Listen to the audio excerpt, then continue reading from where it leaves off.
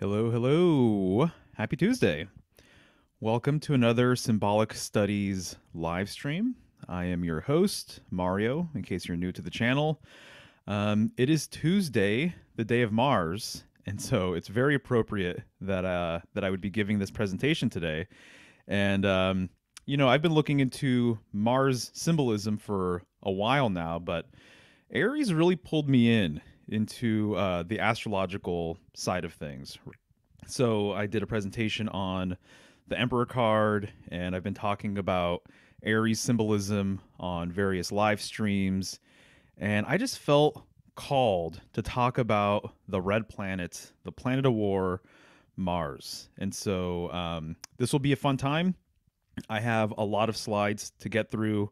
I'm kind of trying a different format this time. Really, really stoked about that.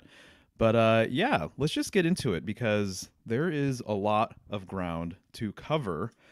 And if you're here live, thank you so much. I appreciate it. And if you check this out after the fact, thank you so much. I appreciate that as well. So before we get into things, just want to say that if you want to support the channel, there's a number of ways to do that. As an example, it's really simple, really basic, but liking, sharing, and subscribing does go a long way in helping the algorithm here. So by all means, please take advantage of those things to help boost the channel and people's awareness of it. I would greatly appreciate it. And also, if you're interested, you can become a patron on Patreon. So patreon.com/symbolicstudies. That is where I'm at.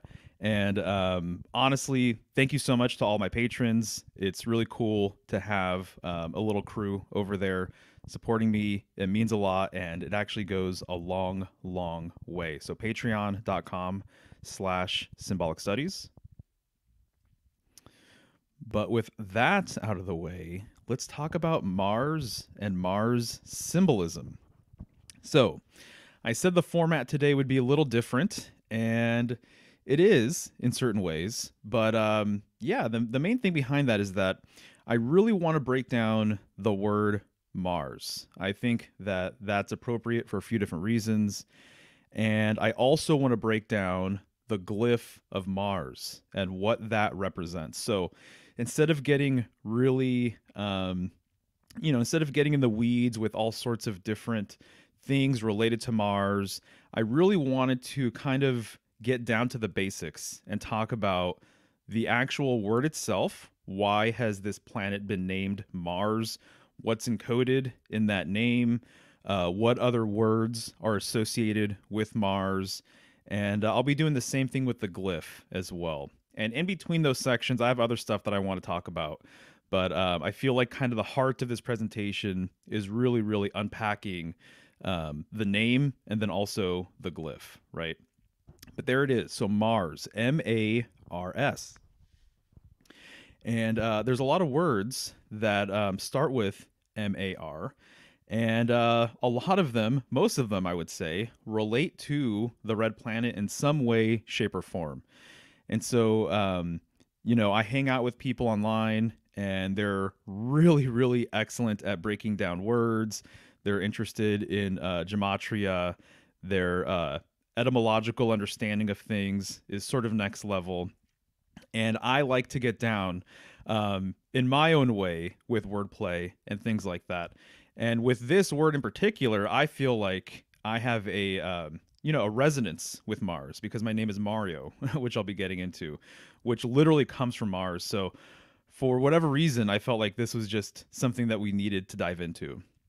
So Mars, M-A-R-S, right? Well, it's really interesting because a simple switch of some letters gives us Rams. So there's an anagram within Mars that is related to the red planet. And, it just goes without saying that the ram, the sign of the ram is Aries, which is ruled by Mars, right? So just within that sort of way of doing things, the anagram wordplay angle, you have rams. And I didn't include it here, but you could also create arms as well, which I think is interesting because it reminds me of like armor, or to bear arms. And so a lot of what um Mars has to do with independence. It has to do with conflict. There's a lot of beautiful things with all of the planets, but there's also shadow elements with all of the planets as well, right? So independence, for yourself, that's a fantastic thing. When you get a few people who are very independent and very stubborn, that could lead to conflict. That can lead to aggression. And rams, they're an aggressive animal to say the least, and they have those big, powerful horns, and they butt heads for dominance and supremacy. And so this is how they determine their hierarchy, and this is how they determine, who has the right to mate, essentially. And so arms, you can look at that from a military sort of context, right? Again, bearing arms. I also think it's kind of interesting too that Gemini is oftentimes related to the arms, and with Gemini symbolism, there is kind of that conflict or that divisiveness that comes into play because generally, right, the mythology with Gemini and the hero twins is that there is a light twin, there's a dark twin, or a good twin and an evil twin. And at some point, generally, their storyline comes to a head. And generally, the darker twin kills the light twin. And so when it comes to arms as well, our arms are our weapons. Our fists are weapons. And so there's a lot of arm symbolism that actually has to do with war and conflict. We call it the army, right? And so, anyway, so you have all these interesting words just within Mars: rams, arms, etc. So I felt like that was worth pointing out. But Mars was the influence for March, which is what soldiers do, right? And also, this is the month in which Mars season, the Martian New Year, you could call it, begins. This is when Aries begins, is in March. That's not a coincidence that these things are related to each other. There's also the whole idea of beware the Ides of March as well. This is the time of year, Aries season is the time of year when multiple things get sacrificed symbolically, with the various holy days that occur during this time of year. And so there's a sacrificial component to this time of year, to spring.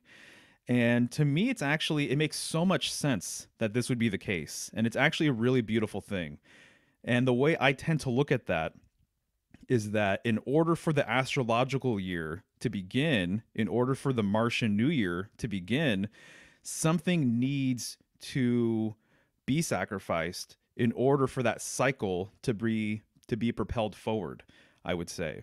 So in order for a bonfire to really take off, we need that wood to catch fire.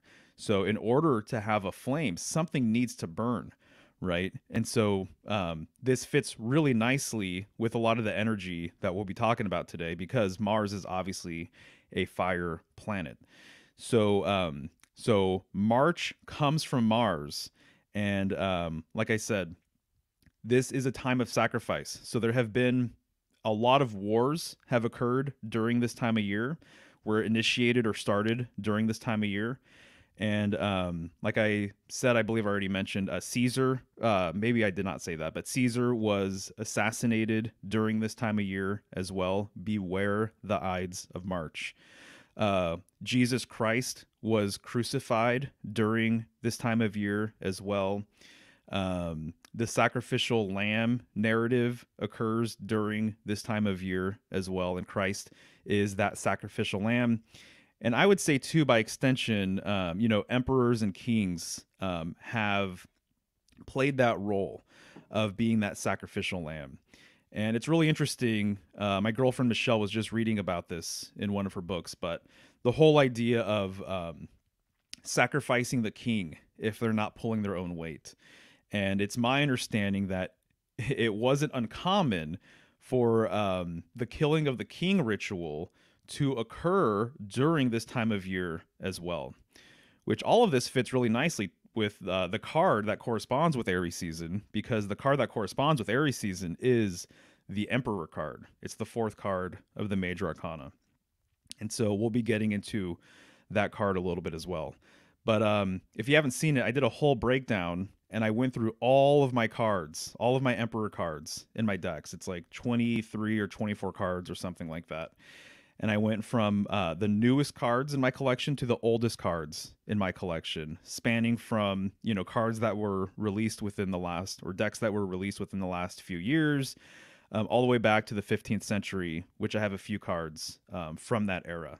And so there were a lot of very, very interesting bits of information that I picked up from that presentation, but just going back in chronological order, descending chronological order, a lot of interesting details come to light. And there's a few of those things that I'll be mentioning throughout this presentation today.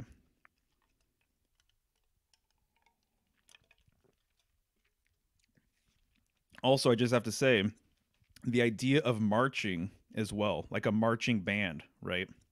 Or again, soldiers march from location to location. The idea of movement is so integrated with Mars. Even just look at the glyph of Mars, and you have that arrow, and that arrow implies movement. And so Mars is very fiery. There's a lot of energy associated with that planet, also with Aries and the ram, right? And so to march is to move forward, and that's what the ram does. The ram moves forward. That's how he fights, right? Is just by going forward really quickly. That's how they butt heads, obviously. And the ram is also known for ascending upwards too. So the ram lives at higher elevations, and so there's an ascension quality to the ram. And to me, this, a lot of it relates back to you know, sexual symbolism, which I get into in a lot of my presentations because I really feel like it's the heart of a lot of the things that I'm decoding. You know, arguably, you know, for a while I've heard, like my whole life probably, that our sperm cells are little soldiers, right? And it's a very competitive thing what happens with ejaculation, and if you're trying to inseminate a woman and conceive a child. And so your sperm cells are your soldiers. They go out to battle. It's extremely competitive, as is Mars, the red planet. That's kind of what it brings out. That's partly what I'm talking about with the ram symbolism and everything else. And there's only going to be one sperm cell that's actually going to penetrate that egg and inseminate it.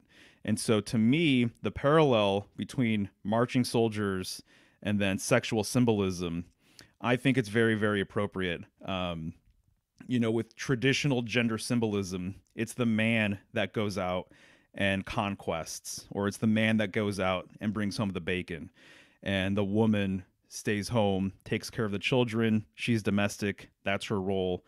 And that's just kind of how things have been done for a really, really long time. And obviously, in the modern world, there's lots of exceptions to this rule. But again, under traditional gender symbolism, that's what you're going to see, is that the men generally are more viewed as being travelers. And so there's a mercurial sort of thing going on there, actually. Mercury being the messenger of the gods and being a traveler. And so I just thought I would point that out as well. So there's going to be a lot of things that overlap in this presentation. And I think by the end of it, you'll see, obviously, a lot of these connections. But there you have it. March literally coming from Mars. The word mark as well comes from Mars, right? So to mark something, right, might be to scratch it or to make a dent on it. You know, a lot of marks are created during violence and acts of aggression, during war, right? Also, to be marked is to be targeted as well. When you target something, that means you're going to go after something. That means that something is going to be probably projected your way, whether it's a bullet or an arrow or a spear or a sword what have you. So being marked means being targeted. And so you can clearly see, a marksman, right? You can clearly see how the word mark has overlapping symbolism literally with the planet of war, the red planet, Mars. And a lot of this stuff, too, obviously, it just goes without saying. Unless you like sit down and think about it, or unless you're kind of in this sort of mindset, it could very easily just not get noticed, a lot of these things. But I had a really good time just writing down all of these words that kind of came to mind that starts with MAR, and just decoding and seeing how it relates, to Mars, the planet Mars. So Mark, that's kind of an obvious one, I would think. A word that I didn't think was as obvious, but I have a newfound sort of appreciation for it, is the fact that martyr also comes from Mars. And so a martyr is someone who is killed, for their cause or for their religion, for whatever it is they're standing up for or believe in, right? That makes perfect sense with Aries season. And that makes perfect sense with a lot of the things I've been saying about sacrifice and Mars, right? So there you have MAR at the beginning of martyr. Christ was a martyr. There's many examples of martyrs throughout history and in mythology. And I was interested to see, actually, I don't have the list here, but in one of my resources, the deities that also start with MAR that relate to Mars is very, very fascinating and very interesting. And there's way more than I realized. There's a couple that I'll be talking about here today, but there's many more that could be explored and unpacked, right? But the concept of martyrdom is absolutely a Martian concept, absolutely relates to this time of year. And I just have to say, too, at the end of martyr, you have Tyr, Tyr. We'll be getting into that here in a bit. But this deity, this Norse god, is very much related to Mars as well, as we'll see later on in the presentation. And so now we have Mario, right? And so I remember seeing the entry or the meaning of Mario like when I was a kid. And what I remember reading was that Mario meant mighty warrior. And so the warrior aspect is obviously very appropriate for MAR, for Mars, right? War is a concept, right? It's called the planet of war. Even if you flip the W, you get Mar, right? So Mars, flipping the M to create a W, you get wars. And so this doesn't work with all letters, but there are some letters where you can literally invert the letter and it creates a new word. And surprisingly, there are a number of words where the letter flip actually is completely related to the other word. So as an example, mind and wind. You flip the M, you get wind. And so there's a lot of overlapping themes with wind symbolism, air symbolism, and the mind, right? So Mario, it means mighty warrior or perhaps just warrior, but it is absolutely related to Mars. And I was pleasantly surprised to see that in the 15th century Solobuska deck, they don't have a Emperor card. So the fourth card of the Major Arcana, once again, is the Emperor. It corresponds with Aries. It corresponds with Mars. They don't have an Emperor card per se, but they have a Mario card, which I was really stoked to see. And this is the correspondence in the Solobuska deck for the Emperor. So on the right-hand side, you can see it. You can see Roman numeral 4. And it's because this is symbolically, this is the card that corresponds with Aries. It's the card that corresponds with Mars. And I broke this down in my other presentation about the Emperor card. This was the card that I brought forth to represent the Emperor in that presentation for the Solobuska. And there's lots of fascinating things to get into with this card. This whole entire deck, by the way, is so multifaceted and multi-layered. There are subliminal things going on in that deck that would blow your mind. And also, I would say that there are still secrets to be uncovered. It's such a mysterious, fascinating deck that I've long considered maybe just doing a whole presentation where we get into some of my favorite cards or even some of the more mysterious cards. But suffice it to say, this is the card that corresponds with Mars. He has a shield that's a tool of war. Obviously, he has that flag behind him. You'll see that the sacrificial lamb, the Lamb of God, oftentimes is holding that flag. You'll see that in another Emperor card that I have later on in the presentation. I don't know if I mentioned it, but he's wearing red. He's also wearing a helmet, right? And then also you can see what looks like the handle of a sword coming out from his crotch area. So this is a very deliberate reference to the phallus, to his penis. So it looks like an erect penis, right? And even the tip of the blade, it kind of, or excuse me, the tip of the handle there, it almost looks like ram horns, does it not? And so I think, therefore, too, it also looks like the glyph for Aries. And so I think that that's deliberate. There's a lot of interesting things going on in this deck that are extremely deliberate. There's homoerotic symbolism in this deck as well. This deck is considered to be kind of like a malefic deck. A lot of people have speculated that it was used for black magical purposes, that it was actually commissioned for black magic, that there was a family that commissioned an artist to create these cards and everything else. It's a whole history. And so they actually, in this deck, they don't have traditional titles for the cards, but they actually have specific names for the cards. And so this just happens to be the one that corresponds with the Emperor card. So Mario, Mars. That's the deal here. So I thought that was worth showing. And I said it earlier, but you flip the M, you get a W. Mars or Mar turns into war, right? And then if you play with those letters, you get an anagram for Ra as well. And so to me, that makes a lot of sense with the cardinal nature that relates to Aries.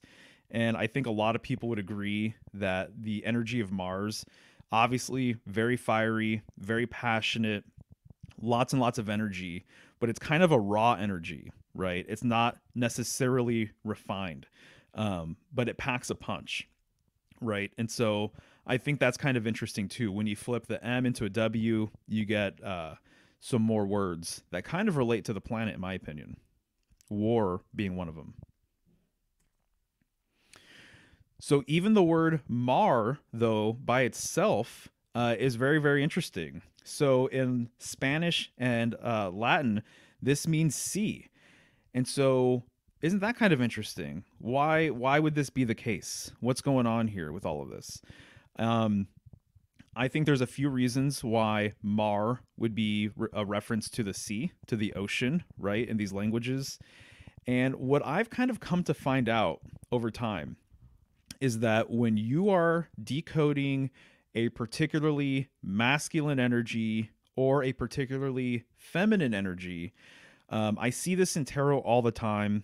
And for some of you guys who follow my work, this might be just old information, but when you are looking at an energetic quality that's, overtly masculine or feminine, when you really, really start decoding things and when you really start unpacking the symbols that are associated with that archetypal energy, you are going to see the opposite gender within the signs and symbols associated with whatever it is you're looking into.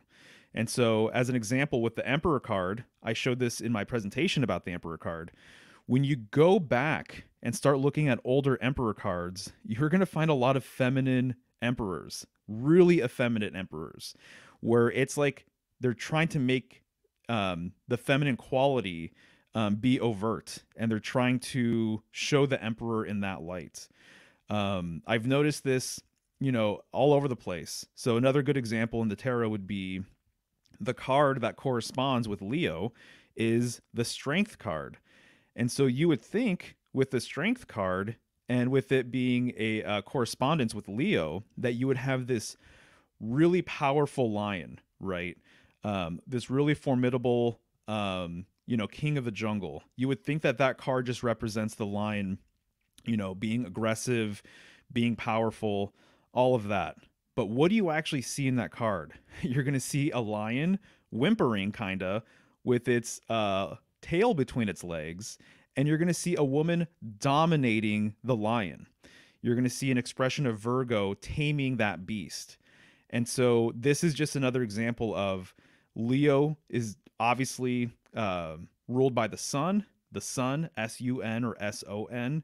And so there's that male energy, but yet the card that represents it has this very strong feminine quality to it. And she is a much larger presence than the lion itself, actually. So when you start getting into masculine symbolism, you're going to find the feminine. And when you get into feminine symbolism, you're going to find the masculine. And so it's this interesting dynamic that I've just noticed over the years. And so it's no different with Mars and it's no different with the Emperor. And so the fact that means sea or ocean in some languages to me is fascinating and speaks to that, right?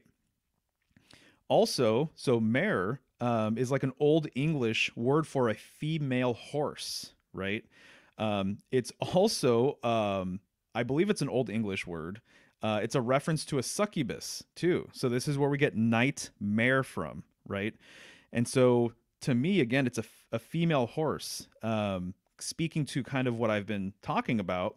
And I believe the next word here, oh, also too, this is interesting, but a mare has been referred to as the dark spots on the moon where there was once an ocean. And so the spots on the moon that are, they look like kind of like large craters or valleys or something like that. The belief, what we're told, right? Which I think all of this stuff is up for debate, and it's good to be skeptical over all of these things. But the darker spots on the moon were once believed, so we're told, to contain oceans, but now they're dry and now they're barren. I was just on a podcast yesterday, and one of the guests brought up this word, barren. Shout out to 7 Degrees of Wisdom. And she was mentioning the word barren with the Emperor card. And it just reminds me of even Mars, the planet itself, and how it's known for being kind of like a barren wasteland. And we'll be getting into some of that stuff later on in the presentation. But these dry areas on the moon are called mares, right? And so I think that's very, very interesting, especially given the fact that Mar already has a relationship with the ocean. The moon has a relationship with water, very watery planet, corresponding with silver and things like that. Very, very receptive, right? The moon, to me, just kind of like exudes this receptive sort of quality, receptivity. So it kind of pulls things in, right? And so I thought that was worth sharing at least, right? So mare being these darker spots on the moon, and you can, look this up and you'll see maps, right, where it shows you all of the mares, on the moon. But what I thought the slide was going to be was this slide was Mary. So Mary, Mother Mary, the Virgin Mary, right? There's that M-A-R in Mary's name. So Mario and Mary are related. It goes back to the red planet, right? And Mary, she is an expression of Virgo. So she's an expression of the Queen of Heaven.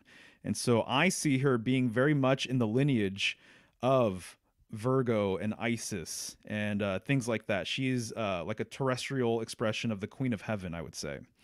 And so she is known for her virgin birth, right? The virgin birth of Christ. And it's really interesting because Mars was also said to be born of a virgin, right? And so I think that there's an interesting sort of correspondence here with all of that stuff. Also, it's not uncommon to see Mary standing on top of a crescent moon. So lunar symbolism has been a thing that you can see within, statues and paintings and works of art that depict Mary. And here we have all this stuff relating to the sea, to the ocean, what have you. She's also referred to as Stella Maris. And so she is the star of the sea, Maris, right? And so to me, that is just a really, really intriguing thread that there is all of this watery symbolism that is associated also with Mars, right? I mean, we get maritime, from Mars, from this watery association, at least. And so, maritime relating to the ocean, right? Maritime law, things like that, to be a marine, right? And so, the MAR can be seen with a lot of watery symbols as well, and a lot of watery words.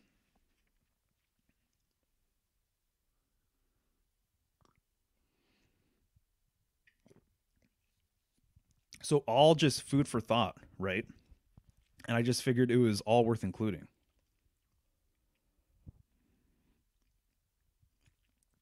Kind of, going down this wordplay sort of rabbit hole. But I've learned over time that a lot of the vowels can be, substituted for other vowels. And when you do that, you unlock new connections. And so I don't usually go crazy with this in my own personal research, but I just had to include this one.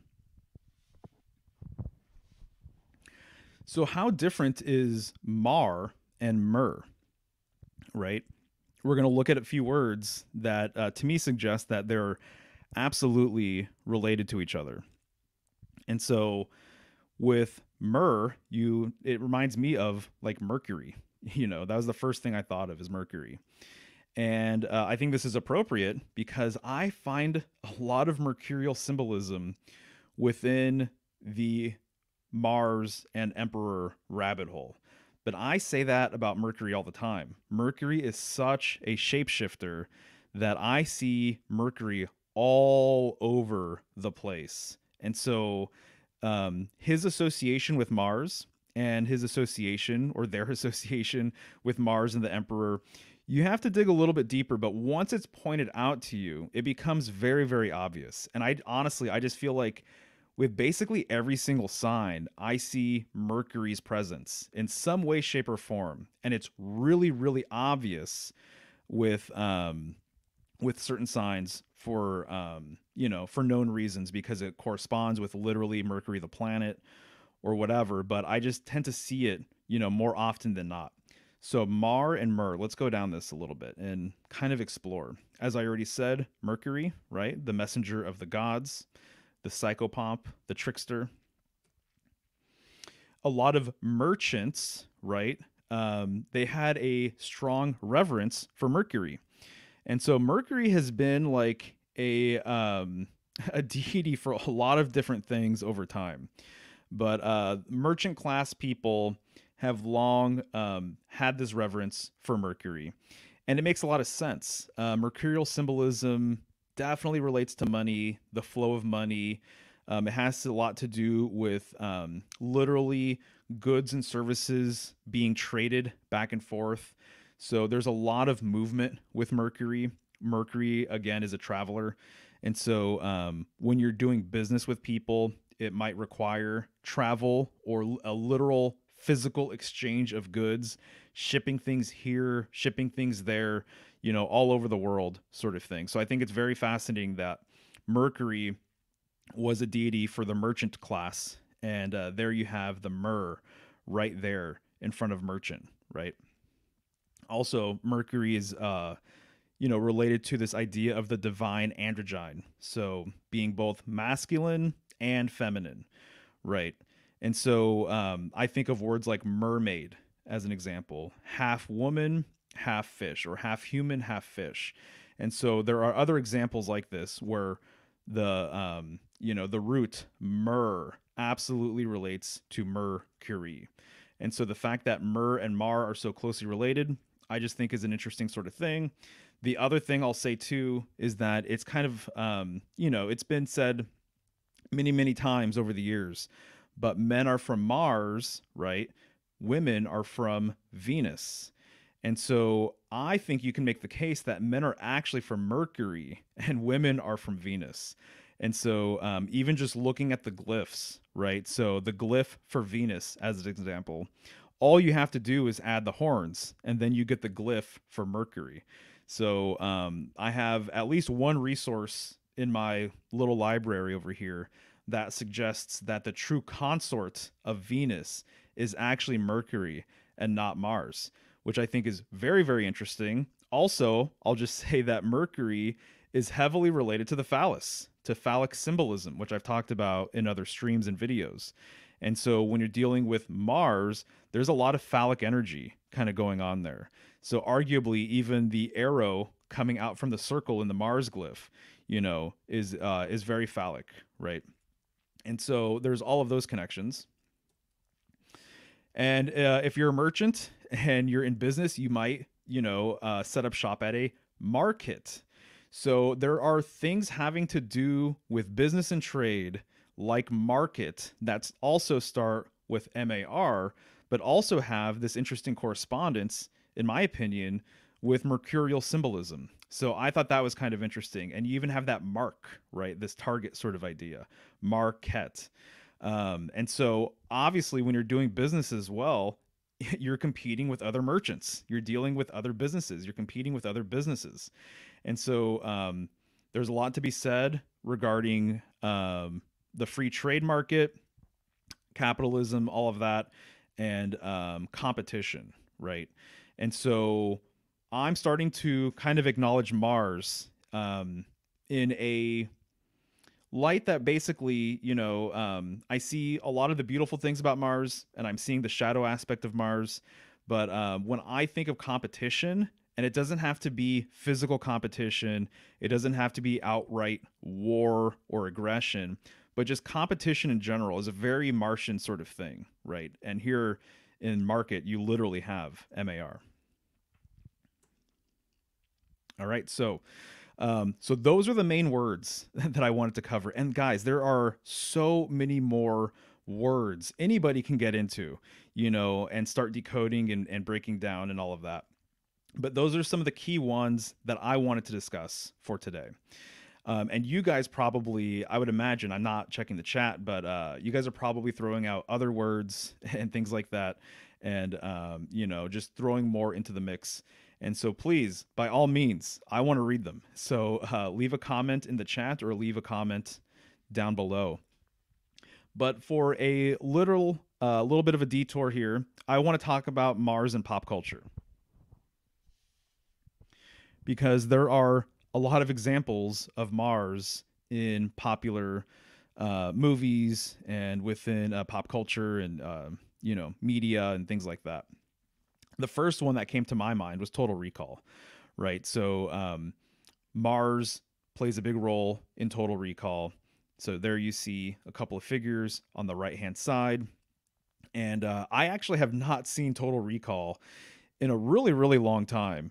And so I can't remember all of the details, but my understanding, right, is that they're on the red planet and it's the future. And, it's kind of like a debaucherous sort of place, right? And since it's futuristic, it's very weird. It's very odd. It's science fiction, right? So they are doing a lot of sci-fi, sort of things that you'll see in other films. But Total Recall takes place on Mars. There's so many different, or a portion of it at least, takes place on Mars. There's so many different examples of Mars, in pop culture, from Total Recall and to more recently, The Martian, Mars Attacks, right? And so there's always been this idea that there are ETs that are going to come from outer space and they're going to take over Earth and they're going to kill all of the humans. This is like a classic sort of trope or theme in science fiction. And so I believe the next one I have here, right, is The War of the Worlds by H.G. Wells. That whole saga.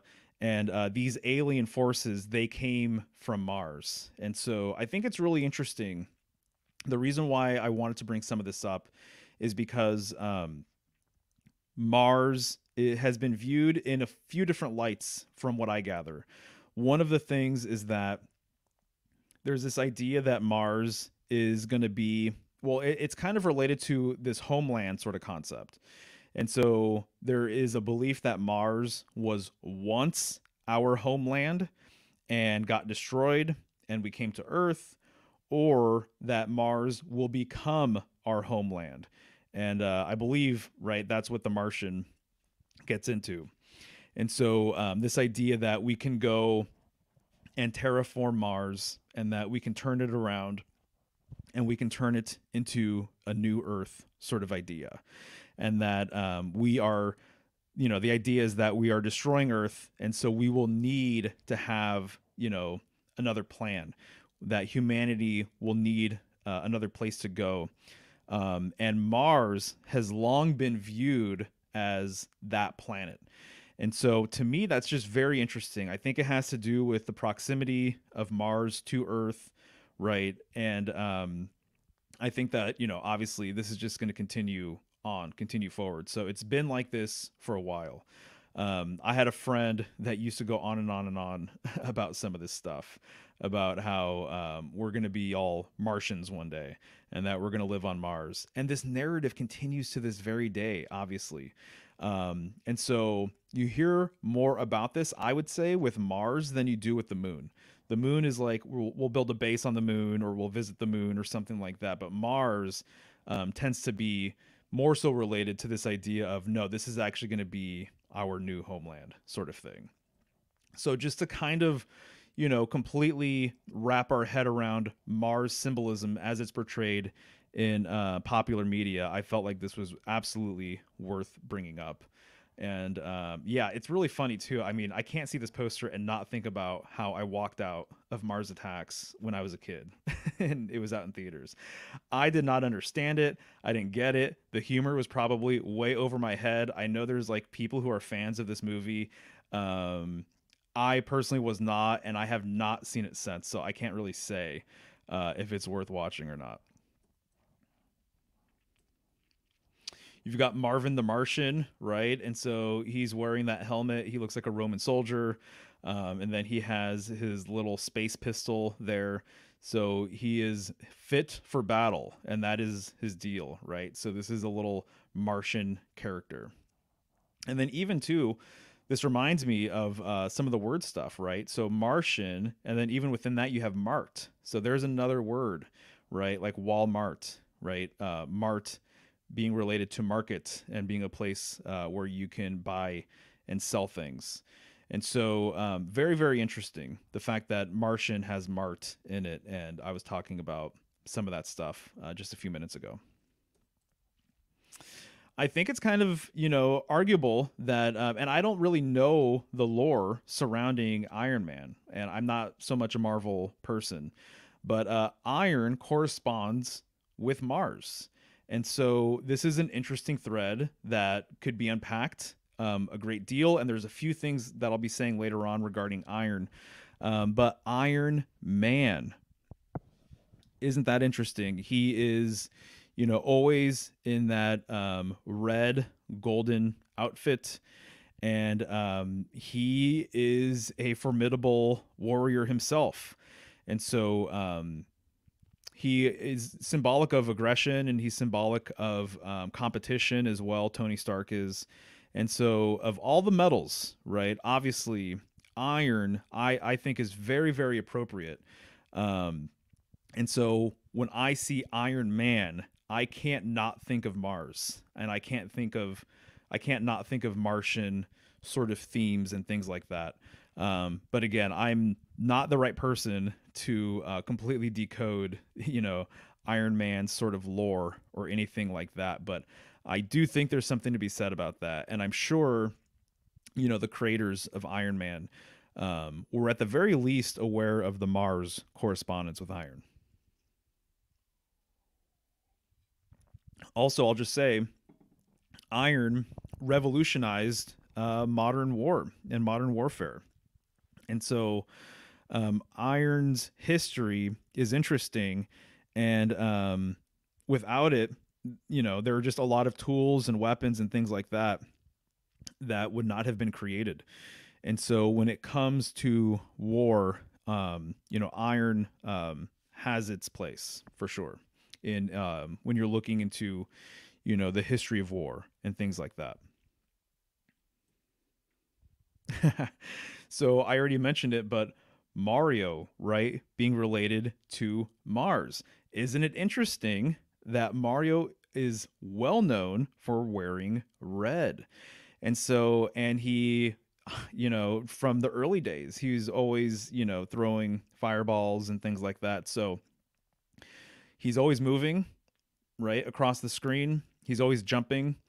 Man, actually, I really need to do my own Mario Brothers decode because for years I have thought about some of the esoteric implications of Mario and Luigi and all of the things that they do in their games. And there is a lot to unpack, and I think you guys would totally dig it. Probably a couple years ago now, I wrote down a bunch of notes regarding Mario Brothers and some of the symbolism that I saw. As an example, I think Mario and Luigi, I think they're just another newer modern expression of the Gemini twins, right? I was kind of talking about Gemini and twin symbolism earlier. But Mario being named Mario and wearing red, I think is a really, really good fit. So I would say, even by extension, I can see the Mars symbolism within Mario. And he's always saving the princess, right?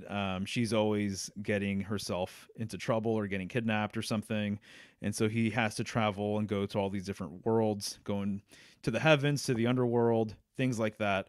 And yeah, so I think that there's the case to be made that Mars symbolism has been baked into some of the lore associated with Mario, given his namesake, and then also given what he traditionally wears.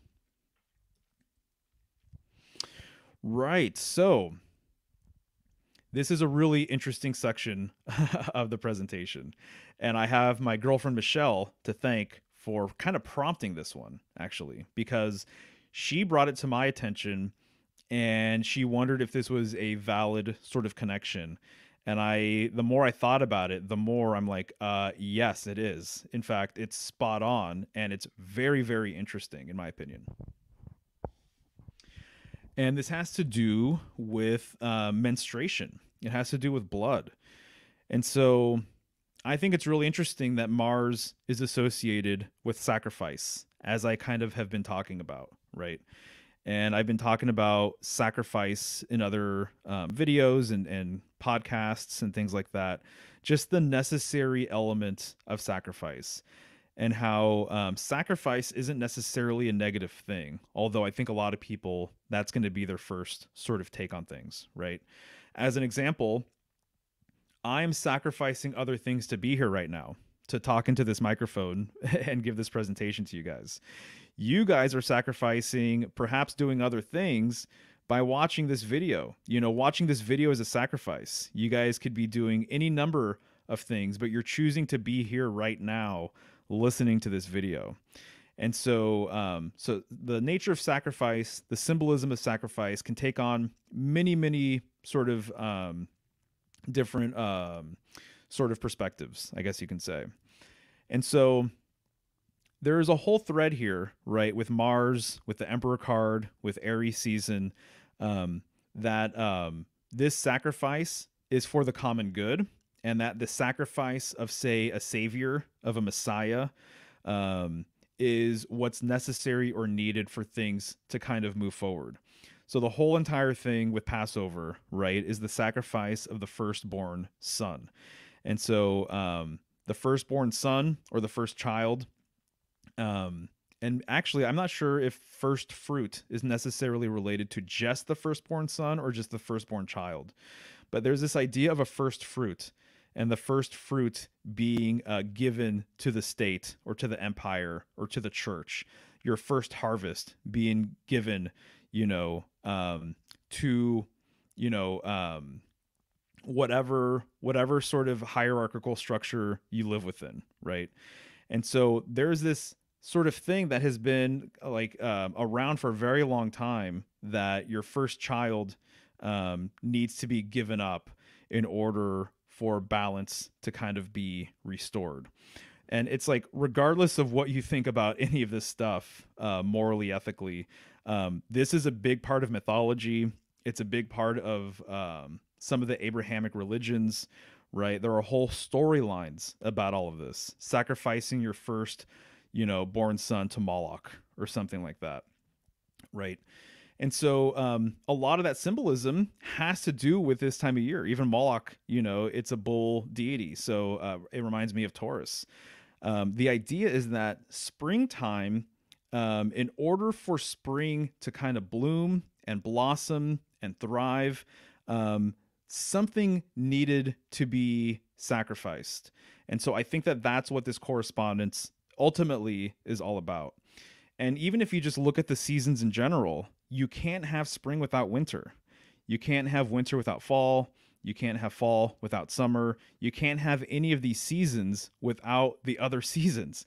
So, in order to have, obviously, it depends on where you live, but in order to have a nice summer with the sun out and everyone's outside and it's freaking fantastic, and you're wearing tank tops and shorts or whatever and sandals, you needed to go through the winter. You needed to go through, Capricorn season. So these are all necessary sort of things. These are necessary cycles that everything goes through, right? And so, speaking of cycles, what about the cycle of menstruation? The more I started thinking about it, the more I realized that a woman's period is a sacrifice. So, women are born with all of the eggs that they're going to have throughout their lifetime. Men, on the other hand, create sperm, you know, routinely, regularly, all the time. Okay. So that's just the nature of things. And so one egg, usually, not all the time, obviously, but one egg is sacrificed every single month through this monthly cycle that all women have. And so to me, the sacrificial nature of that is very obvious, that this sacrifice, and even to me, the discomfort, and this is obviously, I'm a man talking from a man's perspective, but this discomfort seems to me like it's also a necessary part of the cycle. I'm not wishing for, anyone to have excruciating pain or anything else, but why is this sort of the thing? It's like if you're shedding blood, and you're going through this cycle, and you are in discomfort, it seems to me like nature doesn't really make mistakes, right? And I know obviously diet and the minerals that you might have in your body, and all of the things, what drugs you might be on or not on, can affect all of these different things. But to me, the monthly period is symbolic of this exact same sort of sacrifice that I'm kind of speaking to regarding, the nature of spring, nature of Aries season, and whatnot. The other thing, though, that I want to mention, which I think is really, really interesting, is the idea that, we all have copper and iron. And I'm just going to pull those two and highlight those two. I am not an expert on these things, but my understanding is that we all have copper and we all have blood. We all have copper and we all have iron in our blood. Men have more iron in their blood than women. Women have more copper in their blood than men. Copper corresponds with Venus. So isn't that interesting that men are from Mars, as it's traditionally said, which Mars corresponds with iron, and we have more iron in our blood. And women correspond with Venus, and Venus corresponds with copper, and they have more copper in their blood. To me, when I first found that out, my mind was blown. I thought that was really, really interesting. But the kicker here is when I was talking to Michelle about all this stuff, I asked her, I'm like, isn't it right that iron deficiency or iron loss is like a common thing if you have a really heavy flow? And she said, yes, that iron supplements are a thing for some women and that they need to be aware of their iron intake during their cycle. And so, or for their cycle rather. And so iron loss during menstruation is a thing. And I'm just like, wow, here we have, I'm already putting some of these things together regarding the sacrificial nature of all of this. And then this iron correspondence is related to it, which has a correspondence with Mars, which is a planet related to sacrifice. And also related to sacrifice, by the way, is if you're going to pull one sign and talk about the nature of sacrifice, um, I would say that the sign that corresponds with this the most would be Scorpio. And under the traditional system, Scorpio corresponds with Mars. Mars is the ruling planet of Scorpio under the traditional seven planetary system, which is what I generally follow. And so there's all of that stuff. Also, Scorpio 2 very much relates to like a darker, divine, feminine sort of energy. And that's a whole thing too. I'm even debating in my mind if I should get into it because it's a whole rabbit hole. But just real quick, the glyph for Scorpio is an M with that little arrow at the end. The glyph for Virgo is also an M. And here we are talking about Mars, right? And I already pointed out the correspondence with Mars and Mari, and Mary is the Virgo sort of correspondence with the church, and so she has a direct relationship, obviously, with Virgo, the sign. And I would say by extension too, really, Virgo and Scorpio are just kind of polarities of each other in so many ways.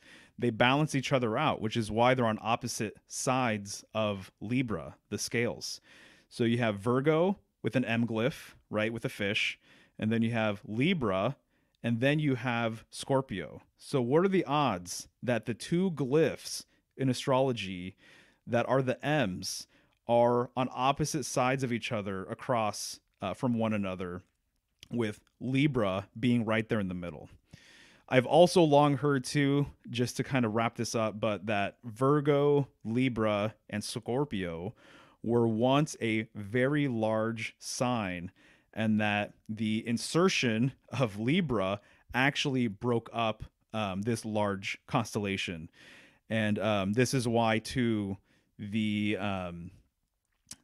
claws of Scorpio are sometimes depicted in the pans of Libra. And so and I believe the pans of Libra sometimes are known as the northern and southern claws, if I'm not mistaken. Or the northern and southern claws of Scorpio are related to the pans of Libra, as I just said. So there's a lot of stuff going on there. Lastly, I'll say that we call it, as I kind of mentioned earlier, the whole, finding the masculine within the feminine within the masculine thing. We call it menstruation, right? Men. Men are from Mars, women are from Venus. Of all the things, why does menstruation or menses start with Men? I think that's very, very interesting. It makes me wonder if it has to do with some of the stuff that I'm saying right now. So that's kind of what I wanted to point out regarding all of that. Hopefully that all made sense, and I'd love to know what you guys think about it. Also, regarding iron and the blood, all of these symbols that you see right here, these were all once symbols for iron itself, the metal iron. Okay, so sometimes literally just the glyph of Mars indicated iron. Sometimes it pointing straight up was the glyph for iron. And then sometimes it kind of looked like the glyph for Sagittarius with those two dots at the end. Which I would say that there's an interesting relationship with Mars, Aries, and Sagittarius. Sagittarius being the last fire sign, right? And then also both of their arrows, the traditional Mars glyph, and then the iron glyph on the right, both kind of pointing in the exact same direction.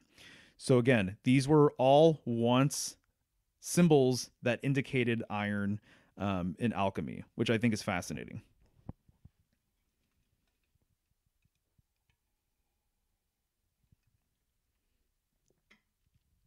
And of course, they all have arrows. They all imply movement. And the most basic arrow, I think, too, is like the upward triangle or just a triangle in general, right? Because it's always pointing in some direction. And the upward triangle is the symbol for fire, which obviously Mars is a fire planet. So let's get into the Mars glyph and see what's going on there. Um, I do think it's interesting that it's always pointing to the upper right. And to me, this just kind of speaks to an upward, forward sort of movement, not unlike a ram climbing up the mountain. Um, and so, one of the sort of metaphors that I think is really interesting is that the ram is kind of like the draft animal that pulls the rest of the zodiac. So imagine the zodiac wheel kind of being like a chariot wheel, or being a literal, like a series of chariots or a large chariot or something along those lines. That the animal that's pulling the chariot is the ram, and the ram associates very strongly with the head. And so there's always this headstrong sort of nature related to Aries and the ram. There's a lot of things that can be said about that as well. The ram's horns, and just the whole idea of us, humanity, coming into this reality head first. We crown first, right? So related to more head symbolism. And so it really goes on and on and on. But kind of, I think that when I see the Mars glyph, I kind of think about some of this stuff. And then also too, with the Aries glyph, it's obviously depicting the horns of a ram, but it also looks like a sprout. So there's this upward sort of movement or momentum. And you also get that with the glyph, as simple as it is. Also, I've been saying this lately, but when you break down really simple sigils or glyphs like this, one of the things to kind of acknowledge here is that there's basically two main components to this glyph. There's the actual circle itself, and then there's the arrow pointing to the upper right. Arguably, the arrow on the upper right is more phallic, it's more masculine, and then the circle is more feminine. So what you see here is the kind of phallic masculine energy coming out of the feminine circle, right? And so, but the arrow is in a more prominent position. If you're just looking at things from a top down perspective, if you're just kind of reading the sign top down, the arrow is in a more prominent position, whereas the feminine aspect, the circular curvy aspect of the circle, is in a lower position. But yet it seems as though this is kind of the genesis of the phallic energy sort of thing. So it just reminds me of masculine energy coming from the feminine. So I think again of like the whole myth of Sophia and the demiurge, or the Queen of Heaven giving birth to her male counterpart, and that masculine energy, I think, in so many ways comes from the feminine, the divine feminine. So kind of like the whole idea of this virgin birth thing as well, that there are numerous storylines. There's a number of myths regarding a virgin birth sort of story. And it implies it's always too generally a male that is birthed or born from a virgin. So the woman did not need a male counterpart, did not need a partner, did not necessarily even need the seed of man in order to create man. So I kind of think about that here, of just the nature of the interplay between the arrow and then the circle itself.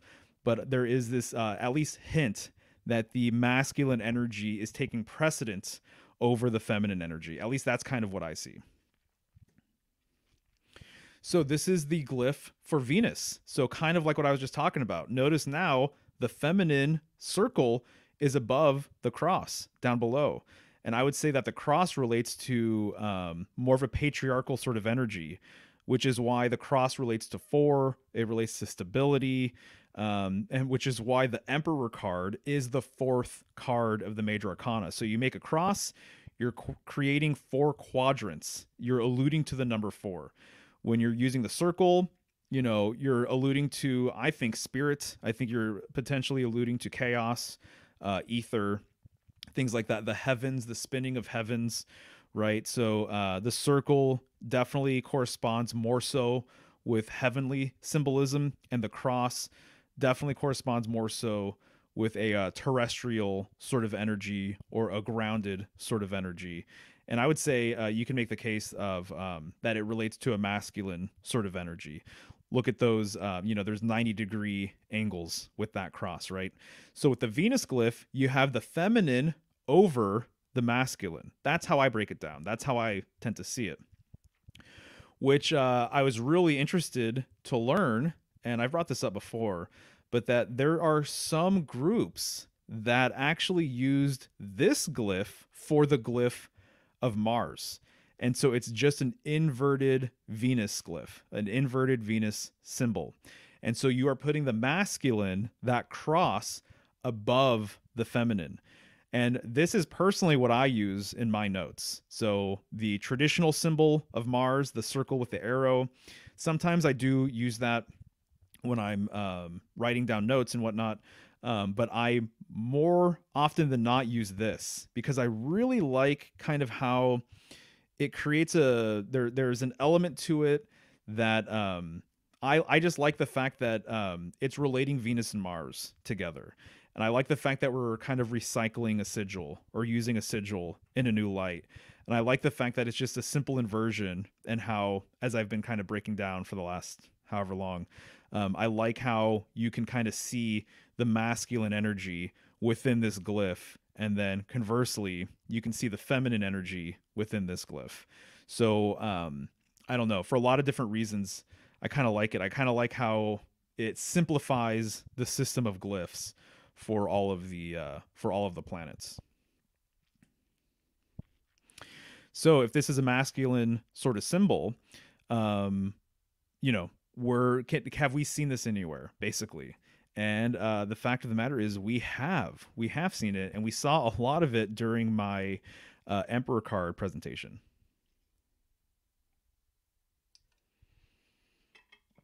So this is known as the Globus Cruciger, what he's holding in his right hand.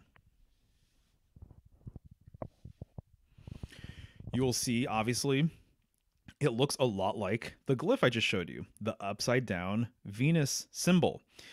And this is just one of the Emperor cards that really emphasizes the Globus Cruciger, which has also been known as the Holy Hand Grenade. So how appropriate is this, right? That the card that corresponds with Aries, that is ruled by Mars, has the figure holding an upside down Venus glyph, which is sometimes used as the glyph for Mars. I just think that all of this stuff is really fascinating and brilliant. One thing I'll point out is just how large his staff is. That phallic energy is very present, right? But yeah, I just wanted to point out the Globus Cruciger. I talked about it on my Emperor card stream if you want to learn a little bit more about it. There's even more things that I learned since that presentation about the Globus Cruciger that I would like to talk about at some point. I don't know if today's the day, but I just wanted to show you guys that upside down Venus glyph / Mars glyph that is the Globus Cruciger. And we'll see another example here in this presentation in a few slides. But getting back to some of the wordplay stuff, Mardi, as in like Mardi Gras, right? Fat Tuesday. So there are several languages where the word that indicates Tuesday starts with M-A-R, like Marty here, or Martis. And so to me, that's really interesting because Tuesday is the day of Mars. Monday is Moon Day, Tuesday is the day of Mars, Wednesday is Mercury, etc. And so so you have Mars to thank for some of these words, right? Well, something you guys maybe are already aware of, probably, I'm sure a handful of you in the chat are aware of this connection between Tuesday and Mars, and the fact that we get Tuesday from Tyr, or I don't even know how to say the other version of it. I guess it would be two, Tiw. But the Norse god Tyr is very Martian. There's a lot of Mars qualities that correspond with Tyr, and there are several variations on how to spell his name. But long story short, this is where we get Tuesday from, the day of Mars. And the kicker to me is its glyph, the rune that corresponds with Tyr. But before I get there, I acknowledged martyrdom earlier and the word martyr, right? And how it ends with TYR. Here you have that TITYR once again. And so just literally the TYR is very, very Martian. And so I've been a fan. I've been studying the runes for like years now. I kind of go in and out with being really interested in runic symbolism and the different sort of meanings behind the runes and everything else. But I just have to show you the rune that's associated with Tyr. And it's just a very simple upward pointing arrow, right? Very much related to Mars, or at least the traditional glyph, and some of the other things that I've been pointing out. Also, too, just using your imagination a little bit, it's not unlike a T a little bit, right? So Tuesday, the letter T. And so, anyways, this is the rune for Tyr. Thought that was worth incorporating into the conversation. And also, I've been talking about the Emperor card and this number 4 business, right? And so the number 4 being related to Aries season, and also just the fact that most of Aries season takes place during the 4th month of the year as well, which I think is intriguing. Also, what I've been saying regarding the Venus glyph is that the cross is the masculine element, or the masculine section of the glyph. And here, the number 4 can be easily kind of, observed within any kind of cross, basically, right?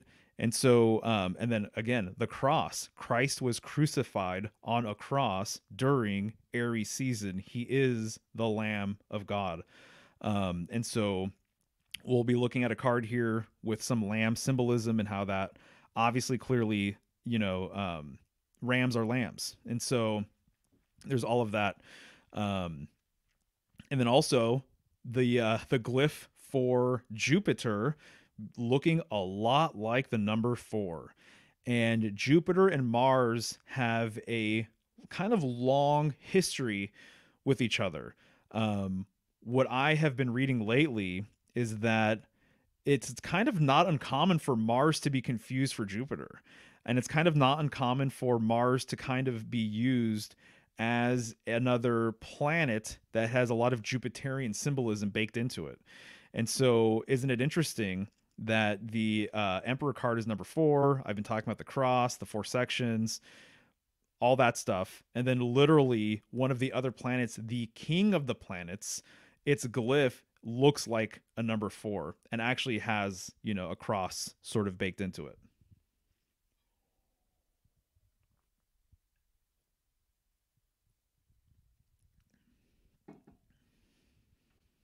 So, 4 symbolism, definitely related to Mars, and I would say in a few different ways as well.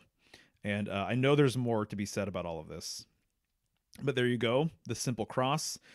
I would say too, since we're kind of here and we're talking about it, the cross and Christianity too, arguably. I mean, there's something to be said about the cross and its relationship to death.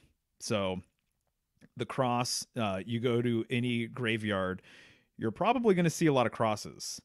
When people have a crucifixion sort of painting in their house, I mean, they're putting they're showing someone who's been crucified, someone who has been killed, literally nailed to a cross, right? So the cross in and of itself, once again, there's a lot to be said regarding death and destruction and the cross. I think that there's, equally as many beautiful things that can be said about the cross, and also kind of shadowy things about the cross. And really, too, to me, this kind of just reminds me of the Emperor card anyway. The fact that a balanced emperor, a holistic emperor, um, is, a patriarchal figure. And so a patriarchal figure in its best sort of light can bring stability. It can bring order to a situation. It brings order to the family unit. It can bring order to a community or an empire. Conversely, it can bring death and destruction and mayhem as well. The emperor could be tyrannical, right? And he can bring terrible things to his community, terrible things to his family, terrible things to his empire. And so, just like, all symbols, there's a light side and a dark side to it. And so, to me, the cross, there's a lot to unpack about both of those sides. But the death symbolism related to the cross is, to me, very apparent. Also, there's a lot of stuff to say regarding the origin of the cross, where it comes from, its mercurial associations. The cross and Mercury are definitely related in a few different ways, I would say.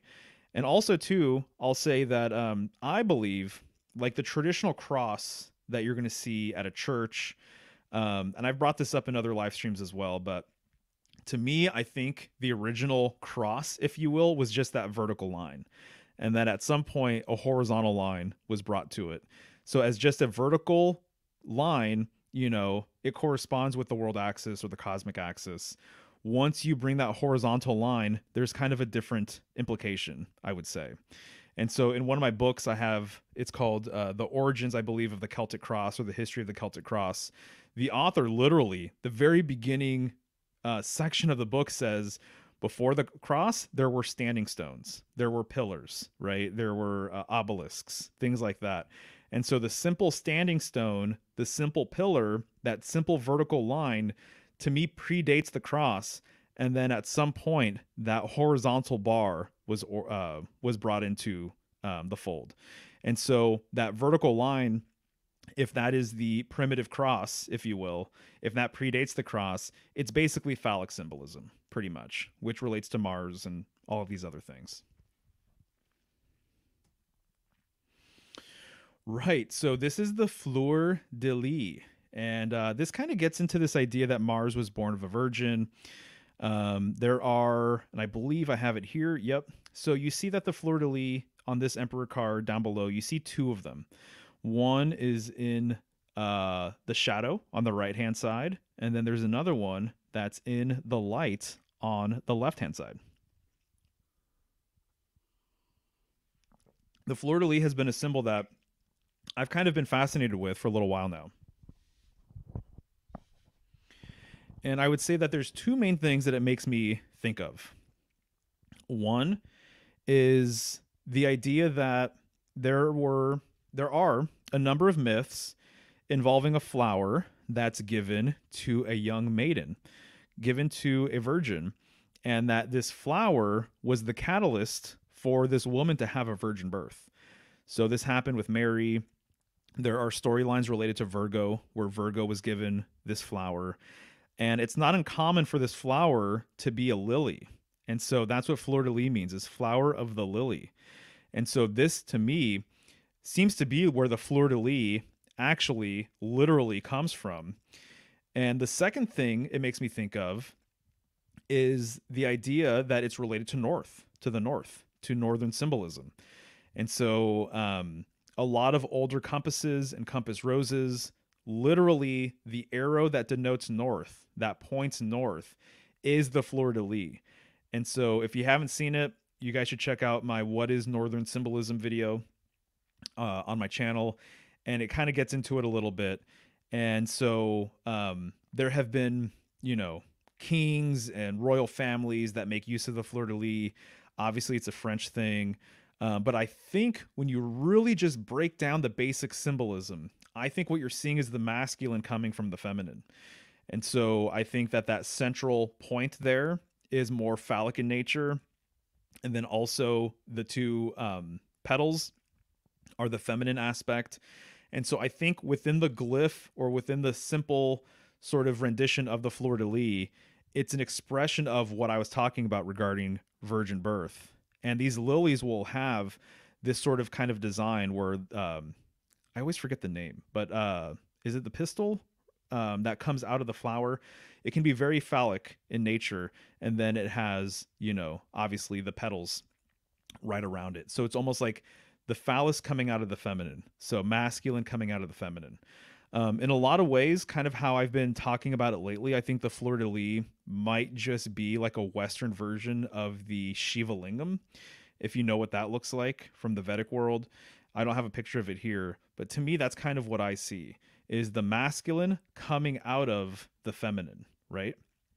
And so this kind of speaks to the idea that Mars was born of a virgin, or that Christ, a solar symbol, amongst other things, though, that the patriarchal energy comes from the feminine, right? And so I think it's fascinating that you have these two fleur de lis symbols down below on the floor for the emperor.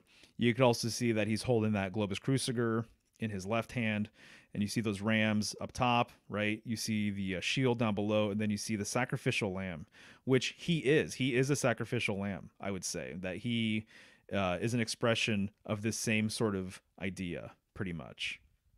And so the fleur de lis, to me, is related to Mars, and also Virgo. And that's just what I kind of pick up about it. The Mars connection is kind of a newer sort of thing for me, but I think that there are receipts to back that up, actually. And regarding the Northern symbolism stuff and how this relates to Mars or the Emperor or Aries, the Emperor is also symbolically a ram, right? And so, especially in the Rider-Waite version of the card, the Emperor looks like he's a central mountain. And so there's two mountains beside him, and then he is the central mountain, kind of alluding to this stability sort of thing. And also, to me, relating himself to a world mountain or a central mountain. And so when you're dealing with the world mountain or central mountain like Mount Meru, you're basically saying that this world mountain is like is the world axis, basically.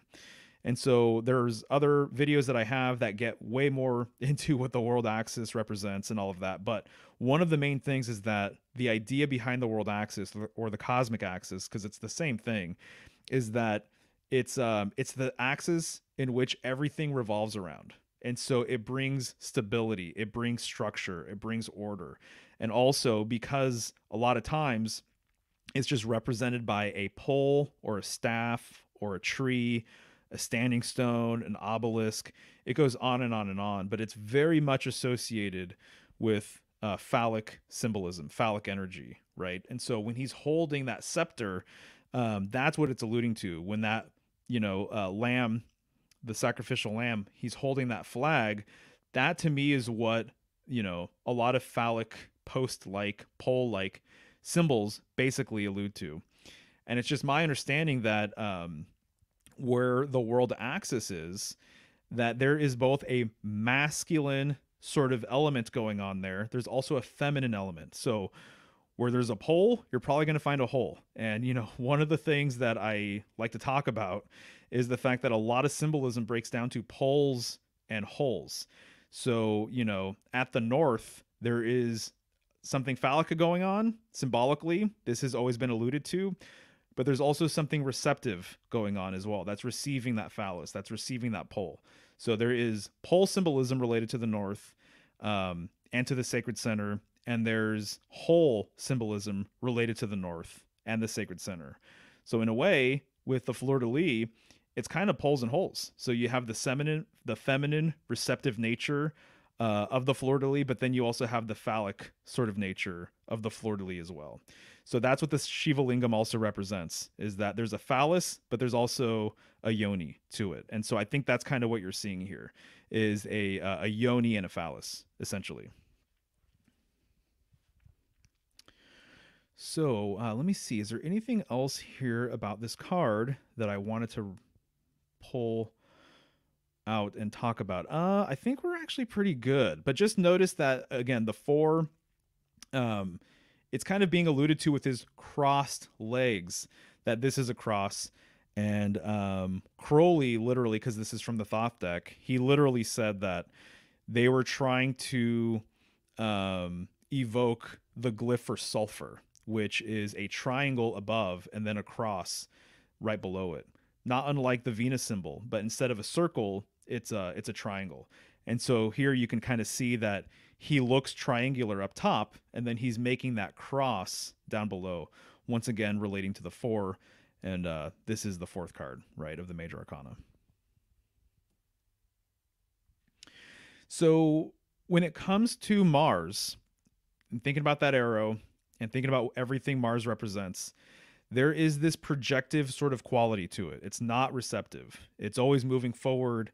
It relates to war and implementations of war, the bullet, the spear, the arrow, the battering ram, right? That rams through gates. You can storm the gates with a battering ram. And so there is this projective sort of nature with Mars. There's kind of an ascension sort of quality to Mars as well.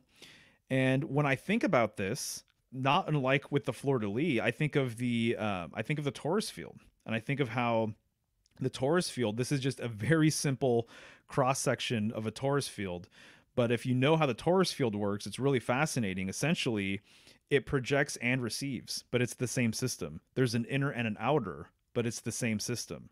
And so when I look at the torus field, I mean, oftentimes I see the glyph for Aries, and the headstrong sort of nature of Aries, and the perpetual forward movement of Aries and of Mars, right? And so I don't think that this is a mistake. I think that the Aries glyph also speaks to the torus field, because the torus field, really, it's just one of the patterns that a lot of things in the natural world are based off of. One of the things, right?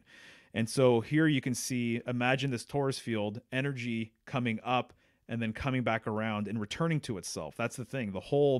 The central point of the torus field is projective and receptive. It's a white hole and a black hole. And so sometimes it's been referred to as red shift and blue shift, right? But that energy is emitted, but it circles around and returns right back to itself. And if you were to look at the torus field in more of a 3D sort of context, it looks like a donut, right?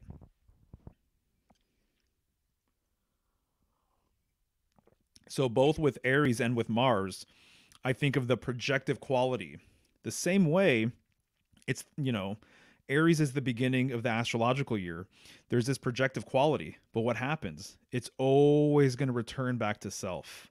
And I would say that Pisces represents that receptive quality. It's the end of the cycle. Aries is the beginning of the cycle. It's the firstborn. It begins things, but then it also returns to itself.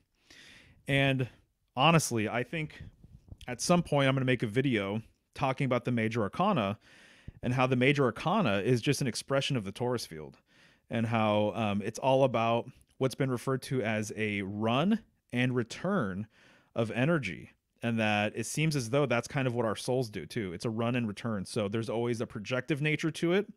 We're always going somewhere. This is the nature of every single storyline. This is the path of the fool. But there's also a return as well. So it's a run and return. This is the nature of all cycles. Beginning, going through the whole entire cycle, and then also returning back to where you started, not unlike the Major Arcana, right? You start with the Fool, the path of the Fool. He's unaware of the journey ahead. He moves forward. He is, for all intents and purposes, he hasn't gone through the different levels of initiation yet. And so he's kind of naive, right? But he goes through the whole entire cycle, right? And then at the very end, you get to the universe card, or the world card. So you go from this sort of individualistic, kind of naive perspective, very malleable, very raw, very new.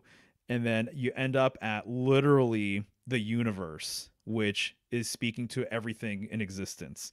And there's a harmonious quality to the universe card that you just don't see, or the world card that you don't see in the full card. And so it's this run and then ultimately this return. And so it's the beginning and then it's also the end of the cycle. And then we all know that the nature of the major arcana is that it always returns back to the full. So that's kind of what I see with the Aries glyph. And I think that Mars symbolically represents this projective sort of quality that ultimately returns back to itself. And I'm just going to show you that fleur-de-lis one last time. So does that not look like kind of a torus field with that energy, that phallic masculine energy coming from that central point? But as with all things, like I'm saying, it's going to return back to itself. And in a way, too, this just reminds me of the glyph for the heart, which you can imagine that if this was drawn a little differently, you could see the heart-like nature of the Aries glyph. And so what it represents to me is the monad, the one, splitting off, and then into two lines, and then returning back to itself. So it's basically symbolically representing separation and unification. That's what the torus field represents as well.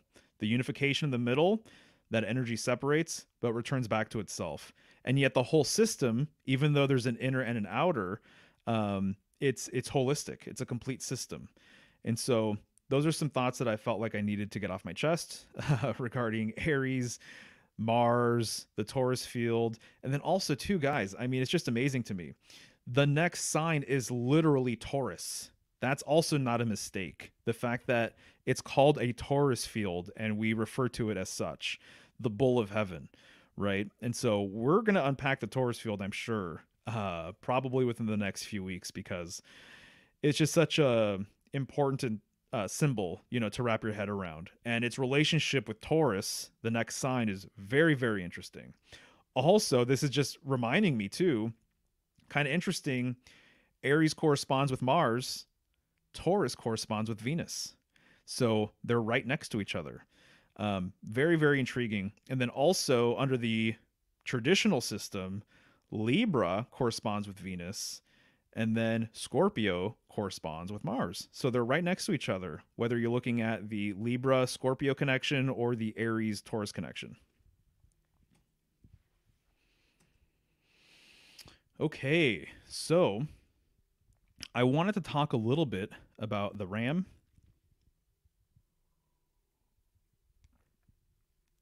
for reasons that will be obvious to you in just a moment. And I like my liquids, guys. I usually have at least 3 liquids around. And so I feel like I always need a variety of things to drink during these streams. And by the way, if you're still here and watching, thank you so much. I appreciate it. And yeah, so the ram. What I wanted to do was I wanted to look at the traditional signs that are ruled by Mars. And that is the ram, and that is Scorpio, the scorpion. And so when you just look at the ram, its most prominent feature, its most iconic feature are those horns, right? So here you see 2 rams engaging in battle. And once again, rams is an anagram for Mars, right? And rams have a lot of testosterone. And the impact that's created when 2 rams butt heads, absolutely incredible. You can literally, I've heard you can literally hear it for miles, depending on where you're at. And so rams, you know, they're fighting for dominance and supremacy, right? And these horns are how they do it. And so the horns, their horns are incredibly thick, but they have this just completely iconic curl to them, right?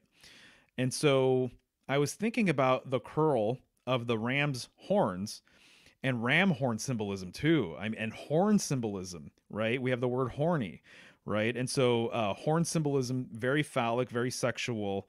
A ram caught in a thicket is like a metaphor. It means several things, but there's a sexual connotation with that as well. So you guys can use your imagination about that one. But the horns of a ram, right? There's so much that can be said about it, but the curl to me is just, it's so striking. And rams are like, I think, if I'm not mistaken, I believe ram hunting might be the most expensive hunt you can go on. And their horns and having, a ram, a stuffed ram or something like that, highly, highly prized. You are not going to get, like a ram skull for cheap. You're not going to hunt ram on the cheap. In fact, literally just getting the permits to hunt a ram at the potential of nabbing yourself a ram, very, very expensive. It's an elite sport. It's an expensive sport. It's for rich people. Common, normal people do not get the opportunity to do this. Or if you do get the opportunity because you're part of a lottery or a raffle or something, you are extremely lucky. And I went down a whole ram hunting rabbit hole last year, and there was so much stuff that I learned about it. But it all reminded me of Mars symbolism. It all reminded me of Aries symbolism. I thought it was fascinating because, you have to go to great lengths to be able to hunt a ram. There's so few of them now that literally people will follow rams for like years, and they go out with the intention of hunting a specific ram. And so it's a whole community, and so they share intel. I saw, they name rams. If you're like really, really into it, there are places in the world, in the US, where they know how many rams there are exactly, and they know exactly the ones that are going to be hunted for and everything else. And so you can spend an extreme amount of money, like hundreds of thousands of dollars, trying to hunt these things, and you may come up empty-handed. So anyway, highly prized, lots of interesting things there. But this horn is also very, very, very highly prized, and so that is like the thing that I think draws people in about trying to kill a ram, is they want that trophy of those horns, right? A lot of people, a lot of hunters, like that is like their bucket list sort of hunt, is to go ahead and do that. But the horn, the curve of the horn, I thought was really interesting when you're looking at it in contrast to the other sign that Mars is associated with, which is the scorpion. And so, which is Scorpio, right? And look at that curl with the tail, with the scorpion's tail and that stinger at the end. I think it's very, very interesting that the scorpion looks like it's ready to fight. It always looks this way. It looks like it's fit for battle. It permanently wears armor, right? I was talking about arms earlier, right? And arm symbolism. But it looks like it's permanently wearing armor.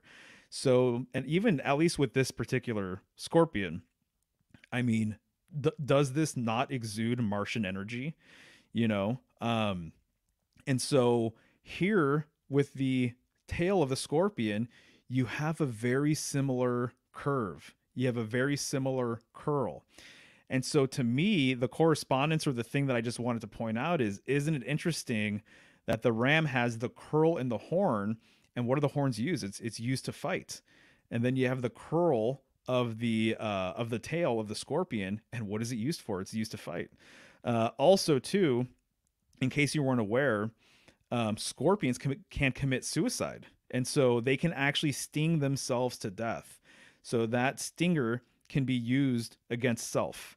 And the thing I've always heard is that, and I have this in several of my resources, but that scorpions do not like to get cornered. And so if they get cornered, or if they feel like it's a no-win situation, they will take themselves out. And so there are videos about this, showing this online, and I've put one of them in one of my Scorpio videos a couple years ago.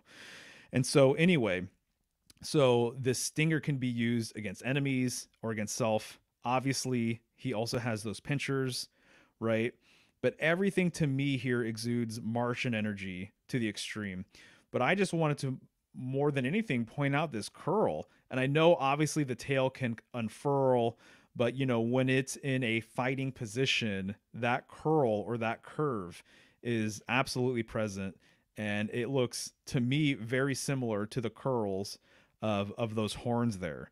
And so how interesting is that they both correspond with the planet of war, the red planet, Mars.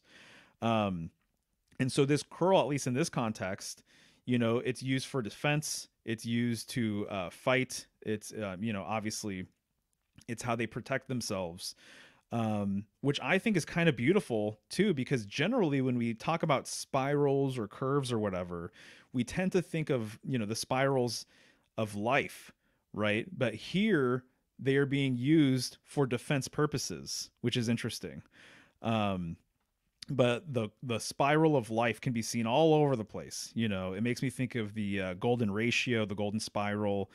You can see it in seashells, right? You can see it in various plants, right, that have this spiral like nature to them. These are just a couple of really quick examples, right? You could also see it with galaxies and things like that. And again, there's many, many other examples of this spiral, the spiral of life, the curves of life.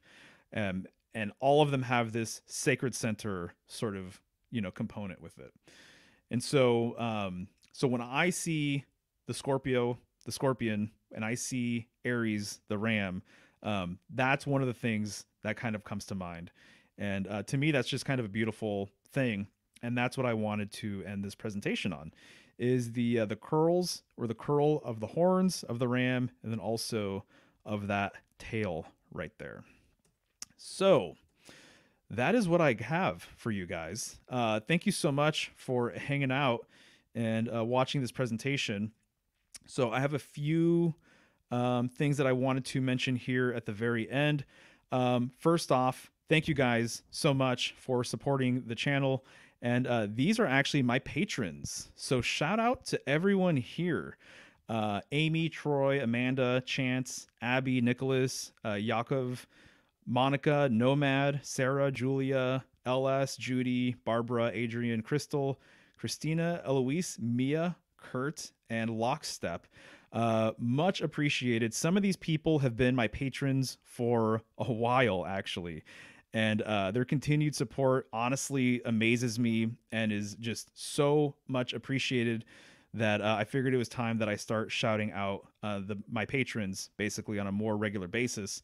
And it's really cool too, because I'm just looking at this list here, and several of these people have podcasts that I've been on. Maybe that's something that I'll do down the road, is kind of shout out patrons and talk about what projects they have going on. But suffice it to say, big thank you to all of you guys. So much love, much respect.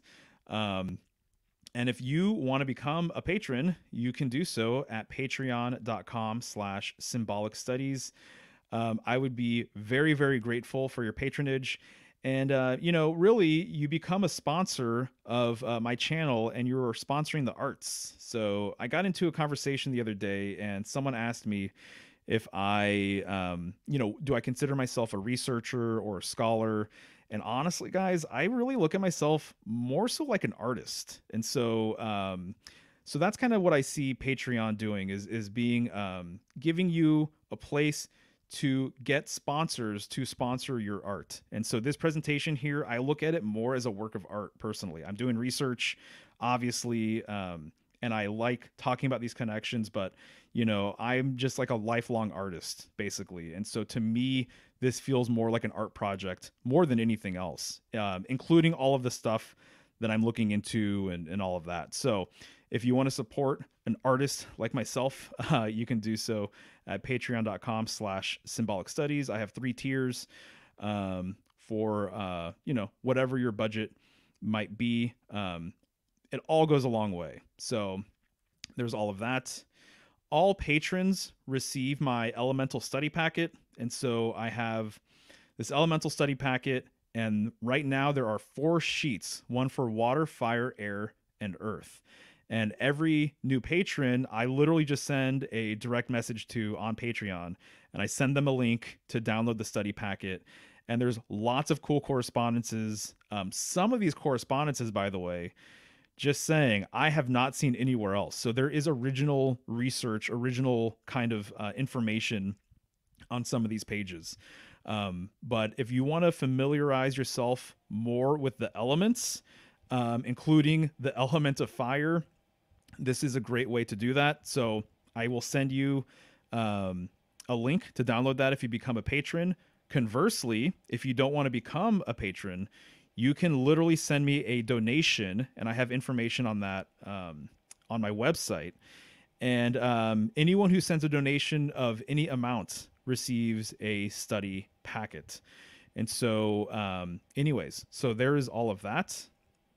Also, Symbolic Studios is a thing. I've been a graphic designer for 20 years, and I have done everything under the sun, honestly, with design. So, billboards, packaging, logos, websites, social media, you name it. That is what I do. That's my bread and butter. And so if you are in need of graphic design services, if you want somebody to design, your logo as an example, or your packaging, but you want them to be symbolically literate, I'm definitely your guy. And so design work actually got me interested in symbolism. So I don't think I would be here talking about all of this esoteric stuff if it weren't for graphic design. And so I just became really interested in some of the symbols that I was working with on a regular basis. And so one thing led to another over the years, and kind of here I am. And so you get a little flavor of my design work, in these presentations, but the work I do for clients is kind of a different ballgame, if I'm being honest. And I'll show you a recent logo that I did for a client right after this. But here I have logo sigils, digital and print. So again, I love doing logos for people. I'm working on 2 or 3 logos for people right now.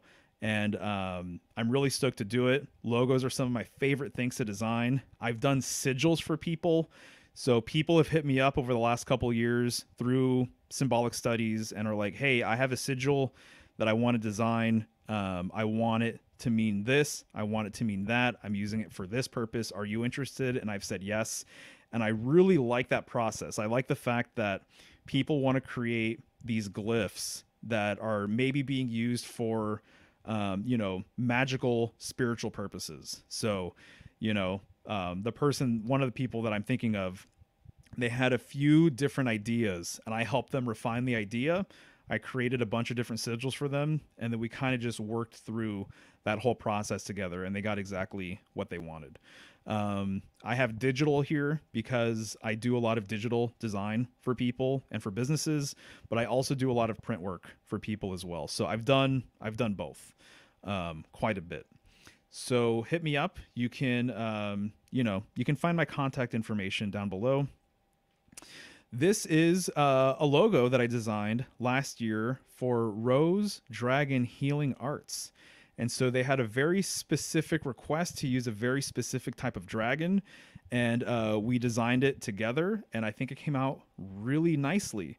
And so this is just one logo of dozens and dozens and dozens that I've made over time. So I think at the end of these presentations, while I'm plugging Symbolic Studios, I'm just going to include some design work just to show you some of the things that I've done, over the years. So the rose and the dragon were key components to this design because of the name, and I like the way it came out. I think it's cool.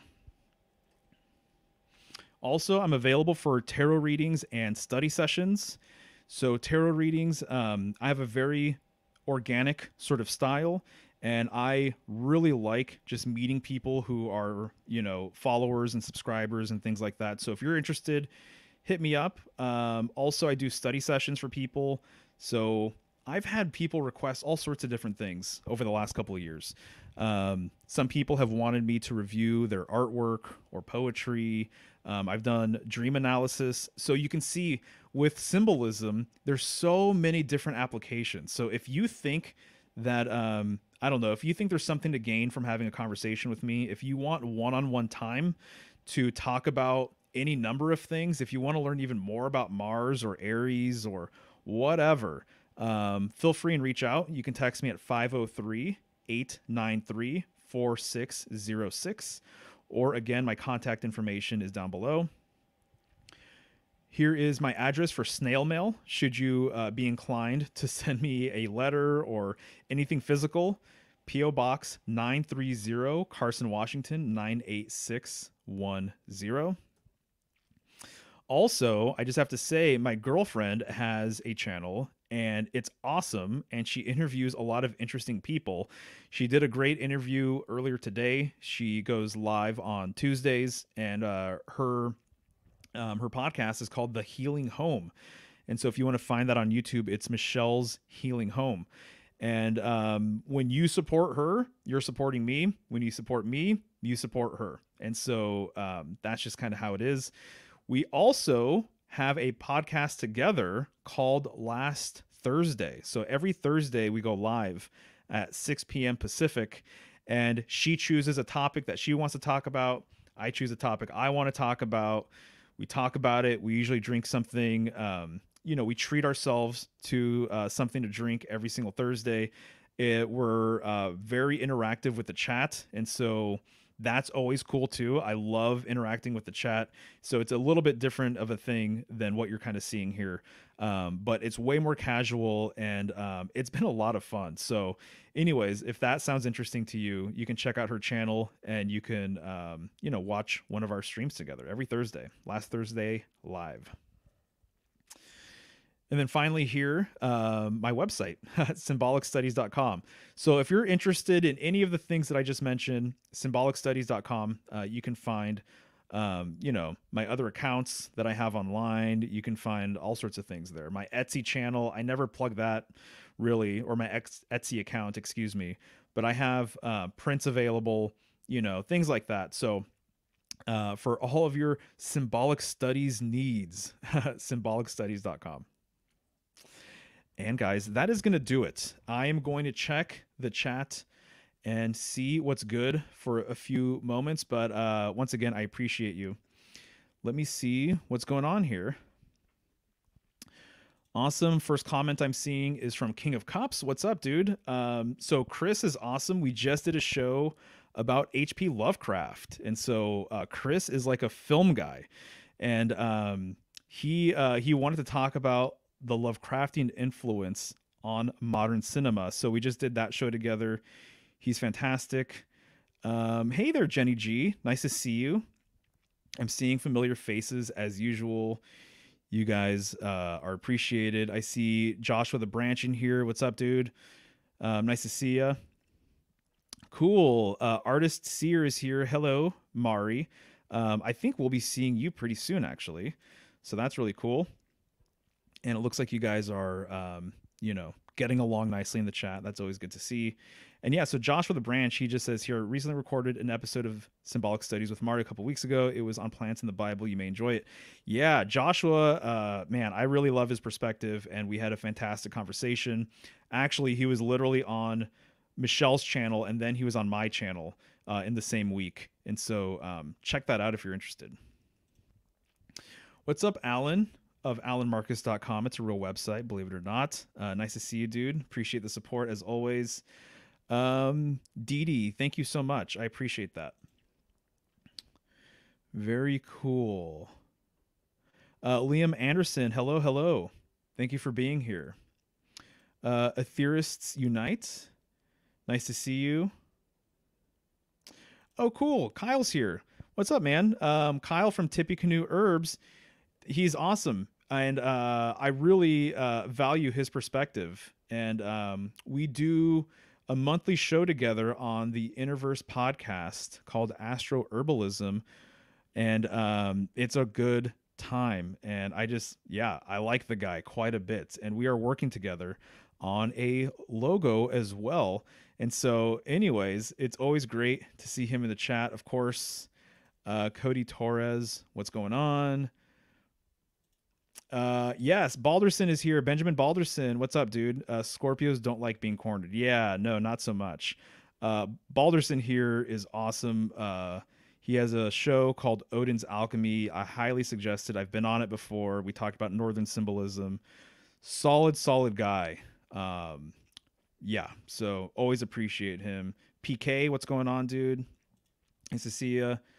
Cool. So Elsie King too, great supporter of the channel, and we've done some shows together on my channel and elsewhere.